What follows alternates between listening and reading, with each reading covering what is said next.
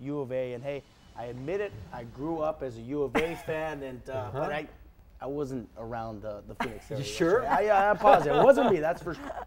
You're positive? That's for sure. That didn't stop U of A fans from heading to Tempe and painting the Sun Devils' A Mountain red and blue, mostly red. In addition, they also painted Bear Down, U of A. Hey, I grew up as a big U of A fan, but I promise it wasn't me. Sure it wasn't. That's it for now. I'm Paul Cicala for News 4 Tucson Sports. Have a positive, productive day filled with lots of joy.